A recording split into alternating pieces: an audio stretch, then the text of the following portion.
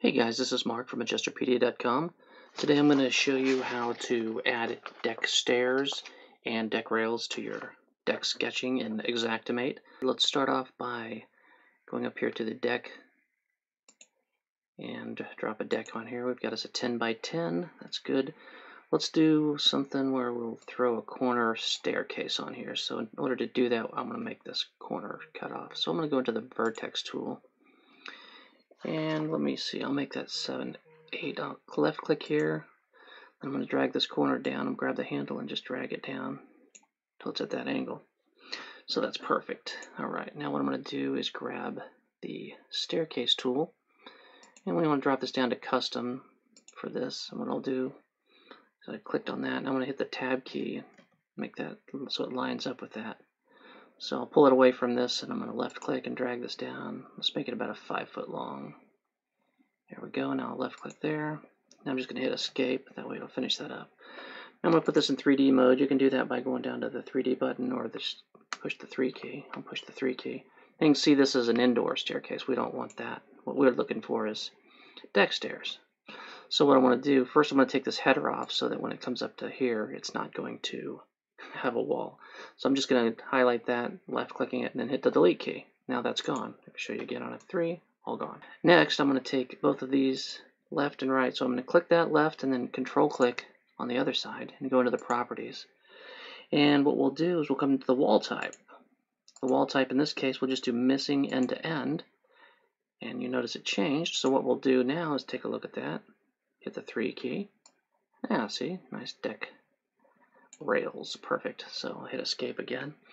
Next thing I want to do, actually let's do this. Let's make this a flared staircase at the bottom. So what we'll do is we'll grab a hold of this handle and we'll just drag it down.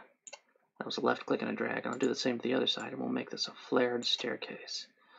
So that's kind of nice. Now what we can do is when we pull this over here, it'll click right in place.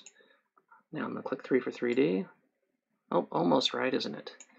We need this the same height. So let's go in just to see how high this is. So we're going into properties, and it says the total rise is 3 foot 9 inches. So let's bring this deck up to there. So I'll click there, go into properties, and we'll say the floor height at 3 foot 9 inches. Enter.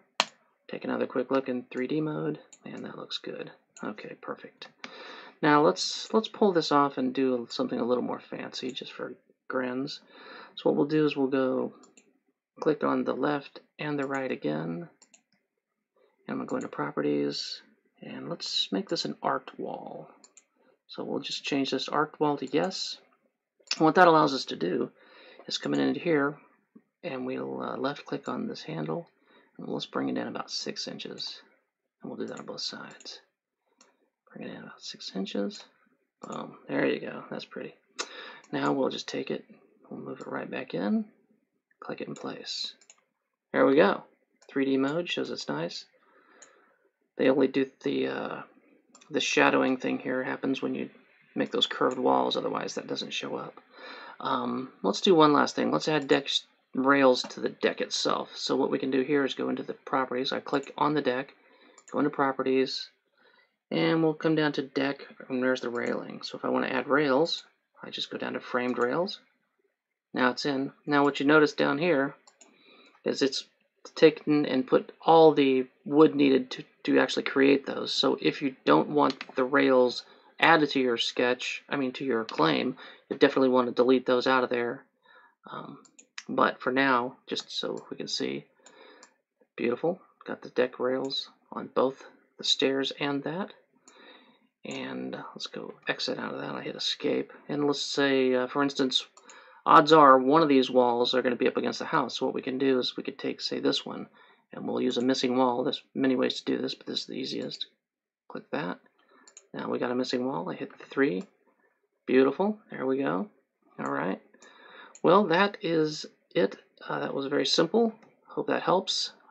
If you found this content useful, I hope you'll take a second to like and subscribe to this channel. And you can also check out more videos like this one at our website, Adjusterpedia.com, where we try to bring you fresh and relevant content each week, as well as show you how to get started as an insurance adjuster.